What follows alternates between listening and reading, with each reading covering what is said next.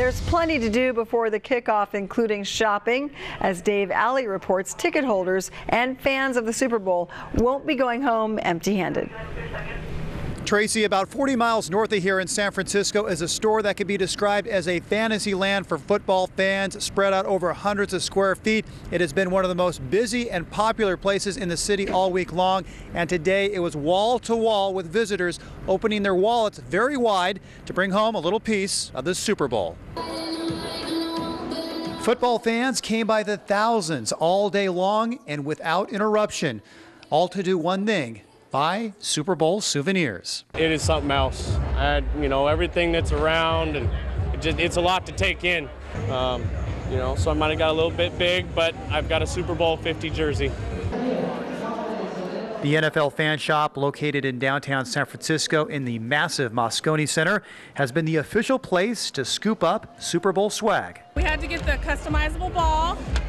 Has our family name. We got to live it up, right? You gotta buy while we're here. Well, you don't come here not to spend money, so like I said, you gotta do it when you do.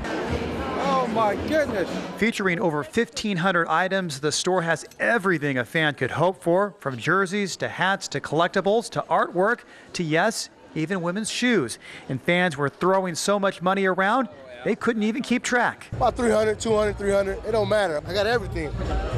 All Carolina gear, and I got me my Super Bowl 50 hat.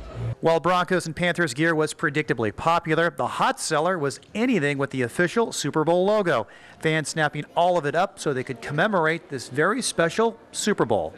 Just so we can put it in as like time capsule for my son.